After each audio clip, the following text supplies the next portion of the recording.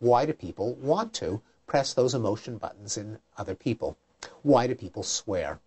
And one of the reasons why it's been so difficult to come to an answer to this question is that it doesn't have one answer. I think it has 5 answers. There are 5 distinct ways in which people swear. One of them is what can be called dysphomistic swearing, the case in which taboo words are used in their literal sense to refer to some object or activity. The difference between referring to something as shit or feces, or fucking versus copulating, or cunt versus vagina. Now, you all know what a euphemism is. The idea behind a euphemism is we have to talk about this for some specific purpose, but let's avoid thinking about how awful it is.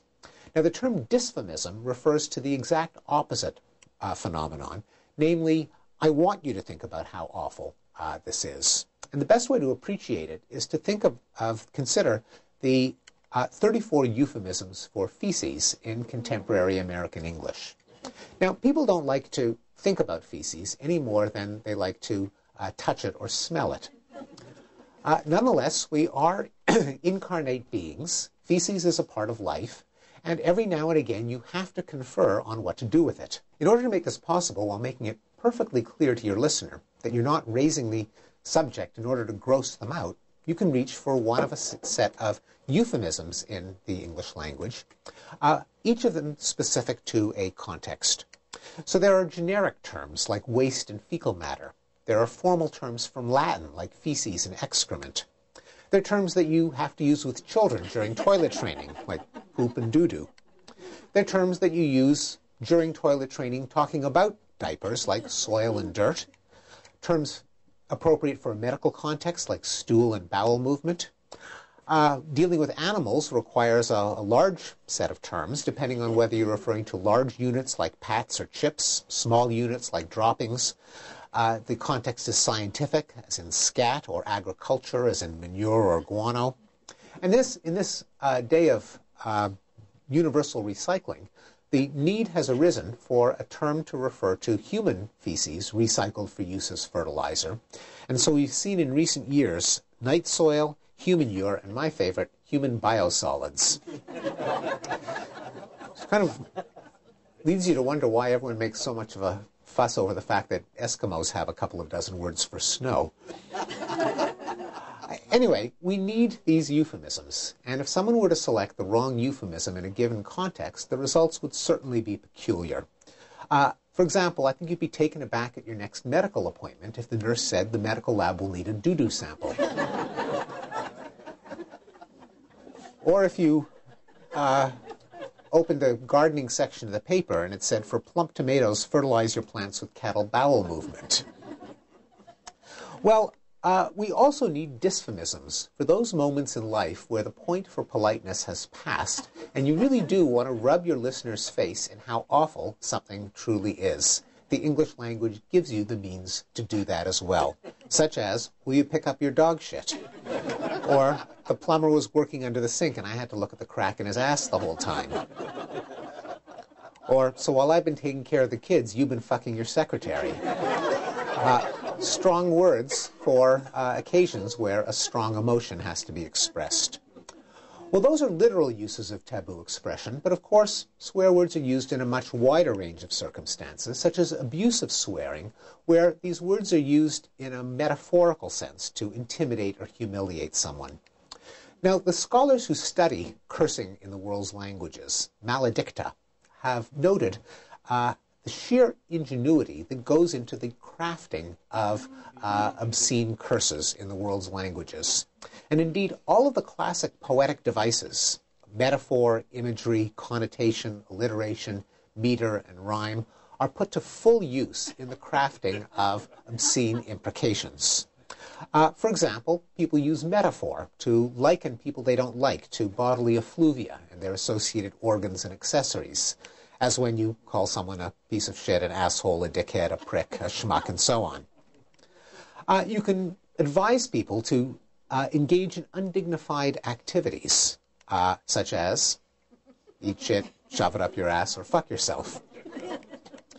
You can accuse them of being the kind of person that habitually engages in undignified sexual activities, and for every undignified sexual activity, there is an obscene imprecation, such as incest, motherfucker, sodomy, bugger, fellatio, cocksucker, masturbation, jerk and wanker. And my favorite is from bestiality. And this is a curse that hasn't been in use in English for several centuries, but I would like to see it revived. So the next time someone steals the parking space that you've been patiently waiting for, I suggest that you advise them to kiss the cunt of a cow.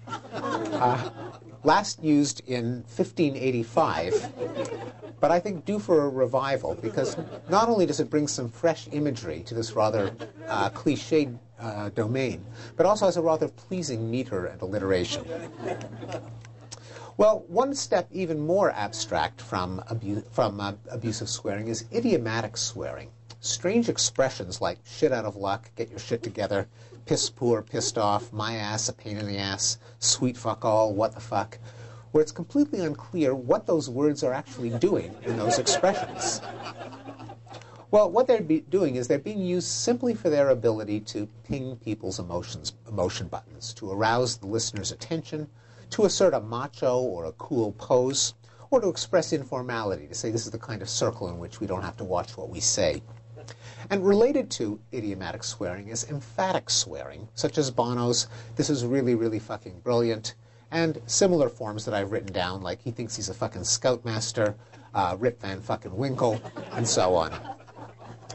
Now, we all know people who perhaps overuse emphatic swearing in their speech, leading to a speech style called fuck patois. As in the story of the soldier who said, I come home to my fucking house after 3 fucking years in the fucking war, and what do I fucking well find? My wife in bed engaged in illicit sexual relations.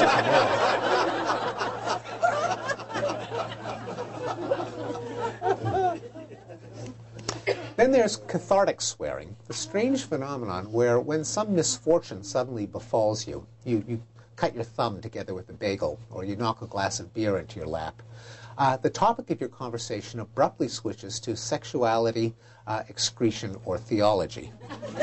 Well, what's happening there? If you ask people, they say, well, it releases tension. It lets off steam. The hydraulic theory of the emotions. But unfortunately, neurobiologists tell us that there isn't literally a boiler filled with pressurized fluid in the brain and a network of valves and pipes. They're just brain cells that fire in patterns.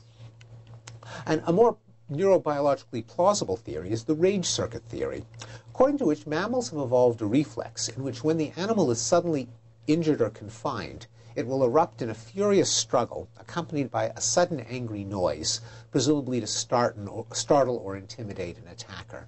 And any of you who have sat down on your cat are well familiar with this reflex. The idea is that humans have inherited this reflex, but since our vocal tract is also under the control of the language system, we don't just yelp or howl, but articulate our howl using an aggressive word with negative affect that we ordinarily inhibit ourselves from producing. Well, I think there's a lot of truth to the rage circuit theory, but it can't be the whole story. And that's because cathartic swearing is conventional. As I mentioned, you have to learn what to shout out in the particular language that you speak. Also, not only is it specific to a language, but it's appropriate to the kind of misfortune. If the cause of your distress is another human being, such as being cut off in traffic, you might shout out asshole. But if you yourself have knocked a glass of beer into your lap, you'd probably yell something else. And maybe you're a stupid asshole. Yeah. Anyway, this gives rise to what Irving Goffman, the great sociologist, called the response cry theory, according to which cathartic swearing is communicative. It conveys to a real or virtual audience that we're currently in the throes of some strong emotion, one that we can barely control. And as such, it's like other response cries in the language, like aha, whoops, wow, yes, and yuck, which also signal a sudden onset of an emotional reaction.